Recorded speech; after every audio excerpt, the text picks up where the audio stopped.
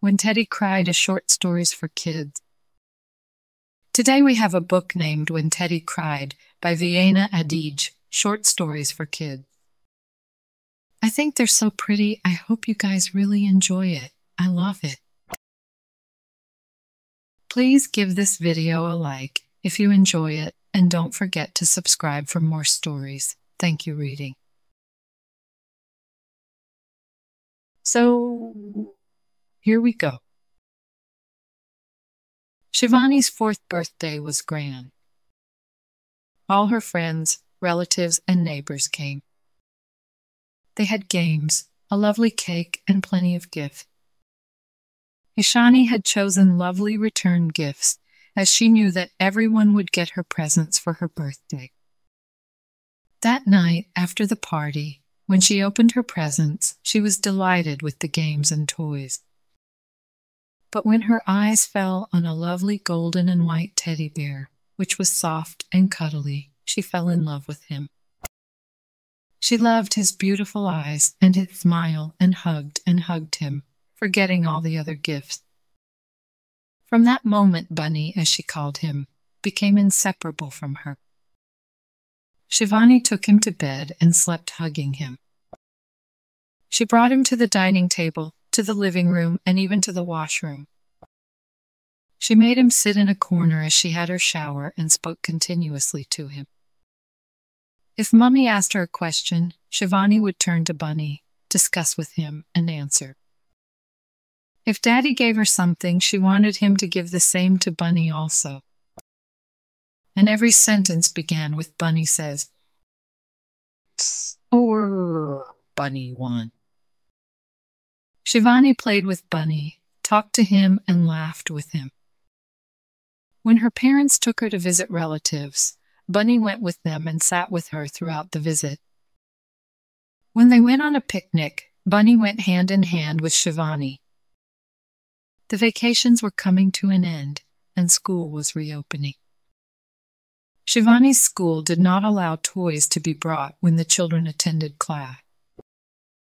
Shivani's mother told her to leave Bunny back at home when she went to school, but Shivani would not listen.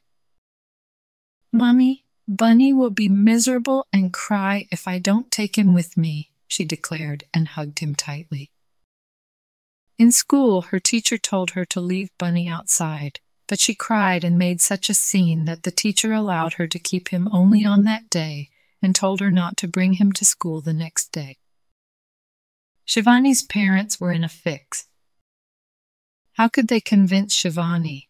Her teacher had sent a note that Bunny was not allowed in school. The next morning, when Shivani picked up Bunny to take him to school, she noticed that his face was moist and that there were red streaks near his eyes.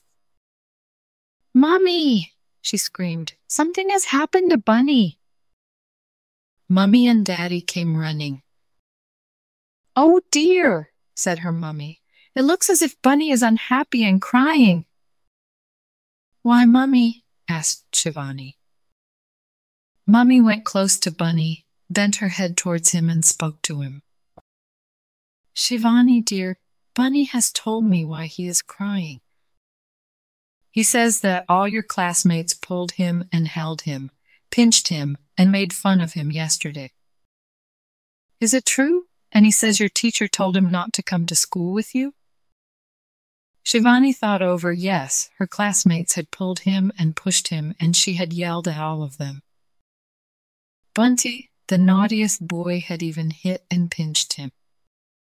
He must have been hurt, and that's why he was crying. Oh, Bunny, I am so sorry that you were hurt yesterday. All the children wanted to hold you, and they must have given you pain. You remain home with Mummy, and I will meet you when I come home. Be a good boy and don't trouble Mummy, she said, and went to school after giving him a hug and kissing him a lot. Mummy and Daddy exchanged smiles and heaved a sigh of relief. A few red pencil marks had done the trick, which no scolding, cajoling, or threatening had done. Now they knew that at last Bunny would remain home when Shivani went to school. The end. Good job, friends. Thank you so much for reading with me. Bye, I'll see you next time.